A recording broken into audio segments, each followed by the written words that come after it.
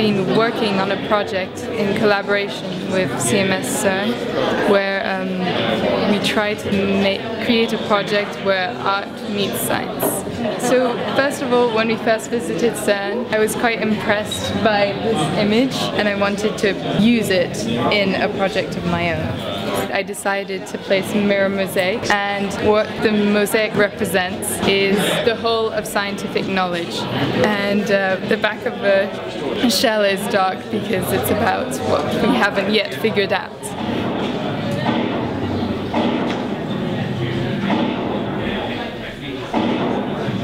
I did a brick wall that's exploding towards you with the particle detector in the middle. So the particle detector it's quite an artistic object, represented in a way of how we're starting to link in global opinion the fields of science and art.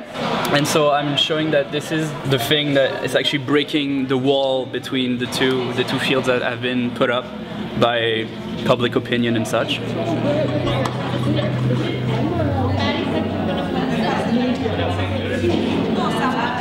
It's based on the idea of dark matter and dark energy, which makes up most of the universe, but we can't see it. And the mirror idea, how two mirrors reflect infinity, and how in theory of knowledge we learned about how nothing and infinity are two things that it's really hard to imagine. The box, well, it's meant to evoke your curiosity, and curiosity is the key to acquiring knowledge and discovering things. That's the whole idea with science and CERN.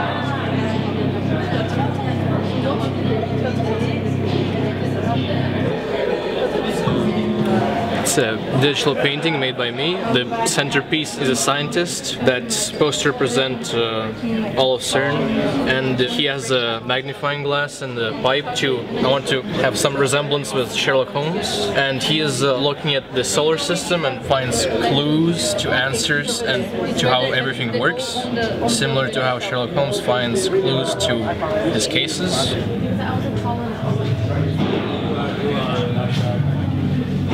My dad, who's friends with someone from CERN, told me, "Oh, did you know they have something they call soup, which is between electrons?" And I thought that why not take something to do with like pop culture, like Andy Warhol, and then marry it with like science. That's why I decided to take the initial thing and then make it my own, and putting what I learned from everything I read on like the Higgs boson and the God particle and stuff into one element.